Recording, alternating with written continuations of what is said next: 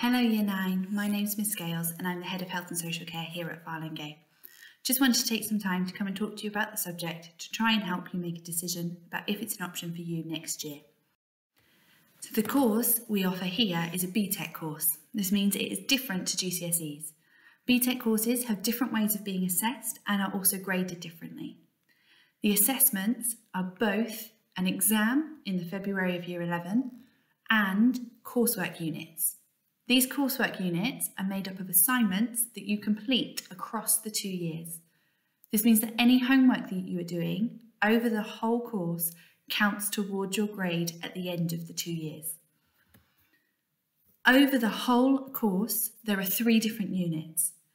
Each of those units are individually graded, but they are just as important as each one adds up to your final overall grade at the end of the qualification.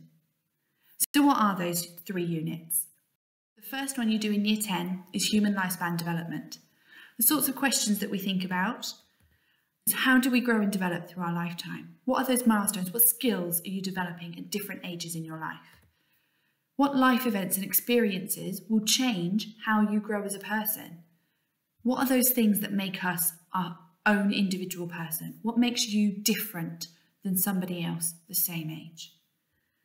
This unit is assessed through a piece of coursework, which involves using questionnaires and interviews of different people and then writing a report about their pattern of development and the life events that have impacted on them growing and developing into the person they are today. The next unit is health and social care values. Typical things we think about with this one is what is good care of somebody else? Is good care always easy to provide? And how can you show compassion and respect whilst caring for someone? If someone usually needs a higher level of care, they can typically be a little bit vulnerable. So being able to show compassion and respect to that person can be of an utmost importance to their well-being. This unit is again assessed through coursework. We use case studies of 2 different people and suggest ways of treating them that will improve their life and their health. We look at a range of different services and what benefits they would bring to the individuals, as well as the way they want to be cared for. The third unit is health and well-being. Questions to look at with this one are what factors do you need to think about when planning care? Will different things be different and important for different people? Are there different types of support to help someone make their life feel better? Is one type of support better for one person than it is for somebody else? For this one, you're assessed through one exam, which is 2 hours long, and you sit that in February of Year 11. The benefit of sitting the exam in February is that you've got fewer exams to revise for. If this is your only BTEC subject, you will only be doing the health and social care exam in February, and it means that there are 1 less exams for you to do in the summer as well. This unit covers aspects from all 3 units. So the first 2 units that are assessed through coursework, some of that information is also included within the exam. In the exam, students are asked to create a health and wellbeing plan to support an individual. How can we support that specific person into getting better? So what will you achieve after the 2 years of the BTEC Health and Social Care course? You will have a qualification equivalent to GCSE grade 9 to 4. As I said, BTEC courses are assessed differently to GCSEs and they are graded differently.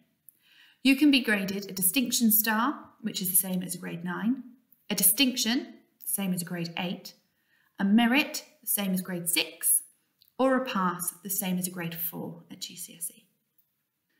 Because the BTEC courses are different, you also gain a range of skills. Things like teamwork and communication will come from the assessments that you do. Computer skills, time management and organisation, as well as the research, all comes from the coursework.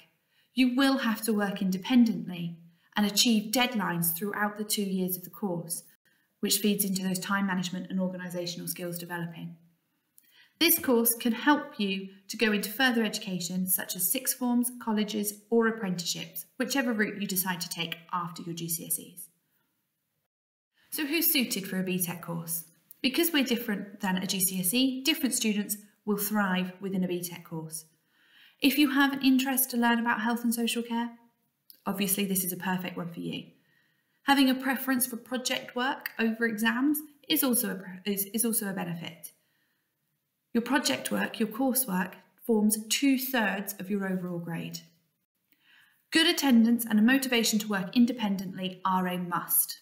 You will need to work on your coursework by yourself at points throughout the 2 years, so having that high level of focus is important. Being positive and enthusiastic towards learning new things. This will be a brand new subject for you. You need to be prepared for that. You also need a reasonable standard of literacy, as there's a lot of written work, although this is mostly done on the computers. If you need any more information to help you make your decision about health and social care, there is a copy of the subject leaflet that is available on the school website. If you have a specific question, feel free to email me, or when we're back in school, you can always come and find me in the sixth form building in SF4. Thanks, Year 9.